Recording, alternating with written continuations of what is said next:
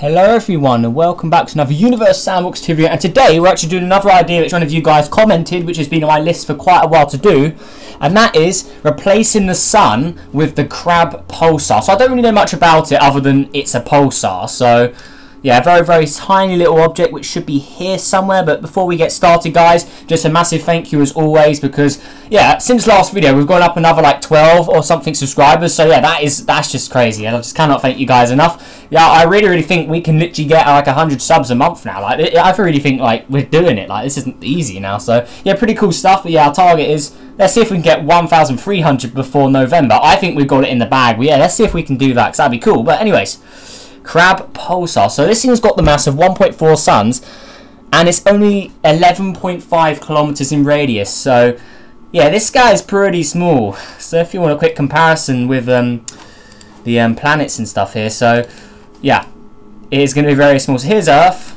as we can see here, and the Crab Pulsar is like really small. You can't really see it, but let's actually just lock onto Earth and we can add it in easier. So the Crab Pulsar, we're going to get you here. So the tiny little thing is so small, you literally can't even see it. When you can probably just about make out where it is, but I don't even know where it is. Yeah, but it's very small. Let's just put it that way. So what we're going to do is we're going to, there we go. We're going to go back to the sun here. We're going to slow down time as well. And yeah, many thanks to the person who commented this. I know it's been a while since it probably was commented, but yeah, it's been on my list of things to do. So yeah, apologies about that. But anyways, let's put it in here.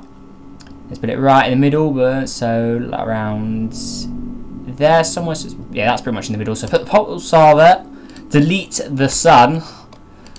Now we'll do this two ways. We'll do it so we'll just leave it like that and we won't press all to orbit. Then we will do it again and we will press all to orbit. So everything's probably going to fall towards the Crab Pulsar, but yeah, that's not good. But then afterwards we'll reload the simulation and put it somewhere else, just because, yeah, reasons. Let's do it. So play.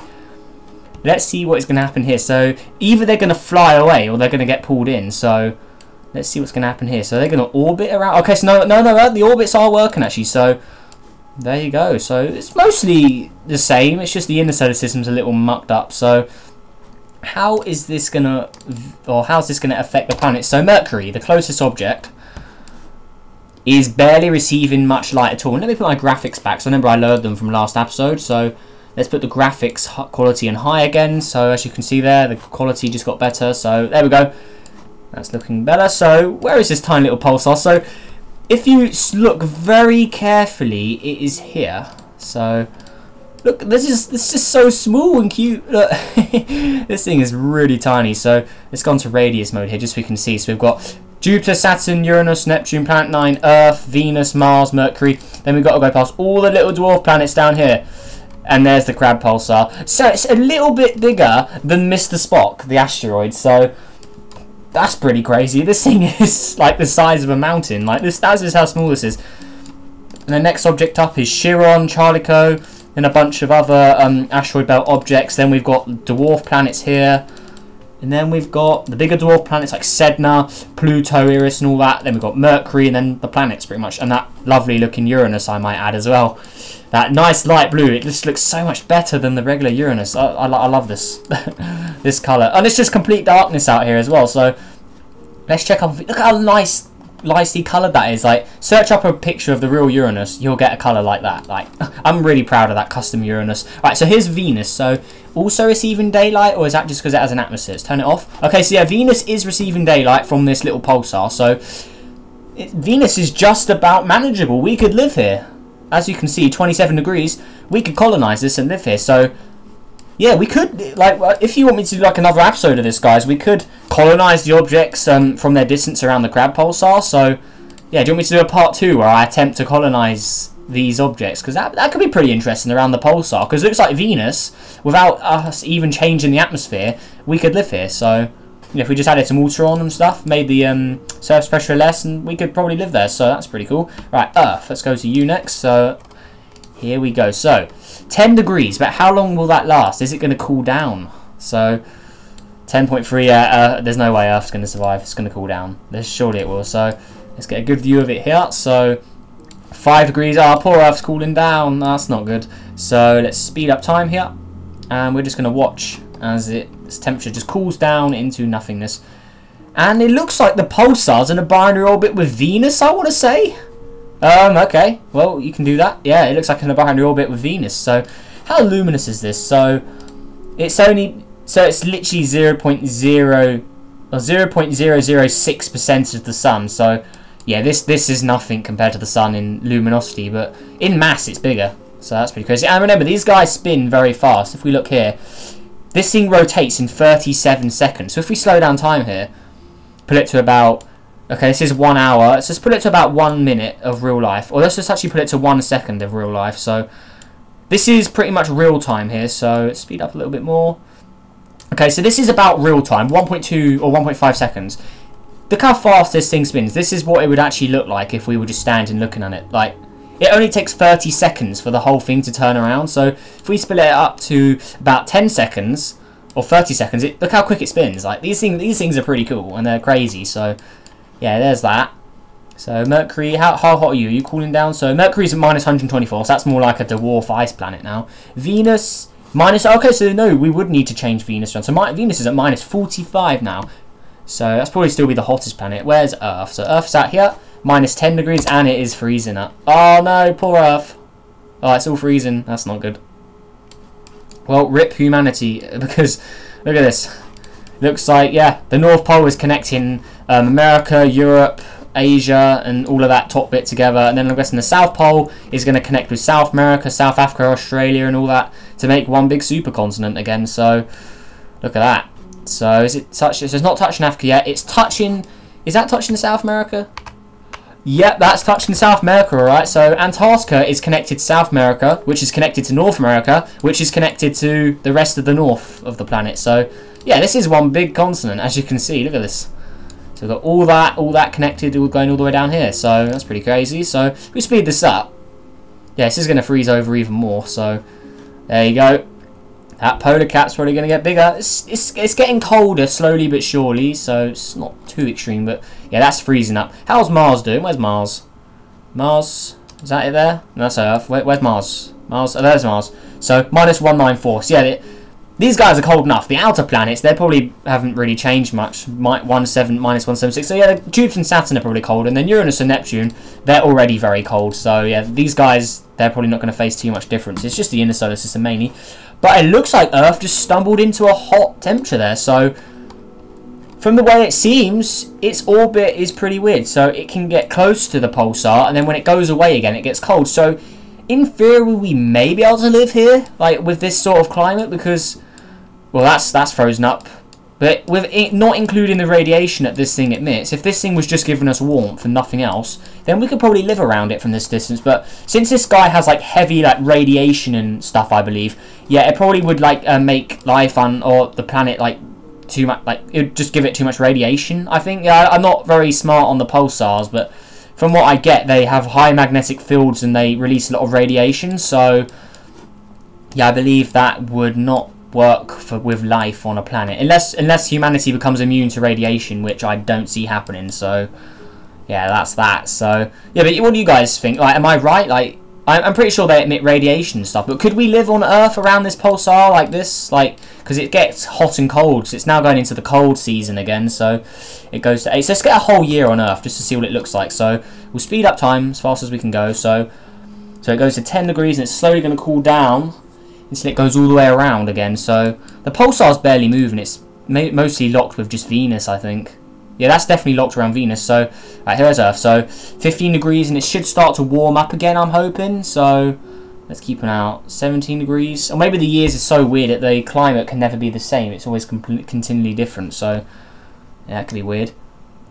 So 20 degrees, is it going to warm up in any way? 22, minus 22. Come on, warm up. Yeah, something tells me we probably won't be able to live here. Even without radiation, it's probably too cold. Yeah, look at this. The whole thing is just a... Yeah, that's a big South Pole, and that's a big North Pole. Yeah, I reckon we probably couldn't live here. Yeah, but in theory, if it was warm enough, I reckon we probably still wouldn't be able to live here just because of the radiation. But yeah, I'm pretty sure they emit radiation. Actually, I'm going to research that, actually. So it's a pulsar, so let me just check this here. So there's a highly magnetized rotation neutron star or white dwarf that emits a beam of electromagnetic radiation. So yeah, these guys do emit radiation, like I said. So something tells me we would definitely not be able to live around this guy. What's its habitable zone? Does it have one? Let's zoom out here.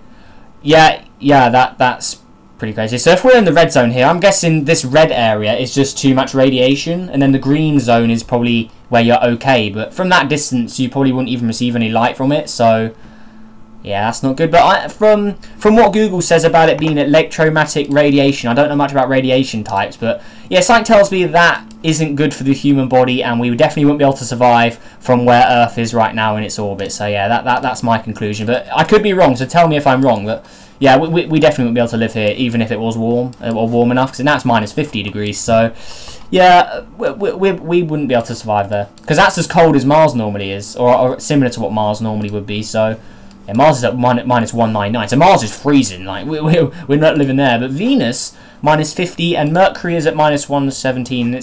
See, the temperatures are continually changing. So Venus does warm up when it gets closer. As you can see, it's now at 6 degrees, 7 degrees, 10 degrees, and then it's cooling down again. So very, very weird seasons here. So it's pretty crazy. So there's good old Venus. But we could colonize this. If you guys want another episode where I attempt to colonize all the objects around the Crab Pulsar, that could be pretty interesting. But yeah, there we go. That is what happens if we just place it and don't press any buttons. But now let's open it again. Then we're going to delete the sun again. So we're going to do that. So we're going to get the pulsar quick. So put the pulsar inside the sun like that. So we'll put it in here like so. Delete the sun. Then we're going to go more and then auto orbit. So now they should all have perfect orbit. So let's see if this makes any difference. So if we hit play, so that's a perfect orbit now. Oh my god. So let's see if this makes any difference on the temperatures of the object. So there we go. The solar system's nice and sorted now. So looks like it's in a brand new orbit with Venus still. So that's pretty interesting. So now let's hit play. Let's check what happens to the objects here. So yeah, the orbits should all stay the same in theory. Like yeah, nothing should happen. They should all the orbits should be completely fine, because there's no gas giants in the solar system. Jupiter and all the other gas giants are all out in their safe zone. Charlico looks a little too close to Uranus's orbit though, so that could be a little bad. But yeah, the inner solar system looks fine. So let's keep an eye on these guys. So Mercury's almost at minus 159, because remember, Mercury has no atmosphere hardly. Remember, it only has an atmosphere of 10,000 kilograms. So this is pretty much no atmosphere at all. So this guy can't keep heating. So if it's not receiving any heat, the heat is just going to fly off into space, because there's no greenhouse effect on this thing literally at all. This thing does not trap heat in at all. So yeah, Mercury's freezing cold. Venus, on the other hand, we'll keep an eye on you. So Venus, come on, let me select it. Venus, there you go. So there's Venus. So minus 56, and yeah, this guy's a little cold as well. So there's that. Then Earth, let's go back to you as well. So Earth's already frozen up as well. So similar to last time, minus 40 and getting colder again. I don't know why its temperature just glitched there. That's pretty weird. Mars, minus 200, and then the outer planets will be the same or similar to what they normally are. So yeah, even though this thing's got a surface temperature of 144,000 or 1.4 million or whatever, this could not support the solar system or support the way our planets work. Like Earth is at minus 12 degrees. Every time I click it, it warms up. What if I just turn off climate mode? There we go. That's what should be happening. So poor old Earth, minus 70 degrees. Wow, that is just damn. Damn, this is cold. So yeah, we couldn't live here. Minus 130. Yeah, this guy's going out the window in temperature. So Mercury minus 150. Venus minus. So Venus is the only one that could be habitable if you change its settings around a bit. So yeah, there we go. But if you guys want me to attempt to colonize this solar system around the Crab Pulsar, just say in the comments and I'll do it. So yeah, that is that. So yeah, hopefully you guys all enjoyed this video. Make sure you did hit that like button, subscribe for more. Helps on the journey to 1,300 subscribers now, because yeah, that's a big number. That's cool. Yeah, so many thanks to everyone who watched as well, leaves likes, comments and all that. And yeah, there we go. So I'll see you guys in the next video. Goodbye.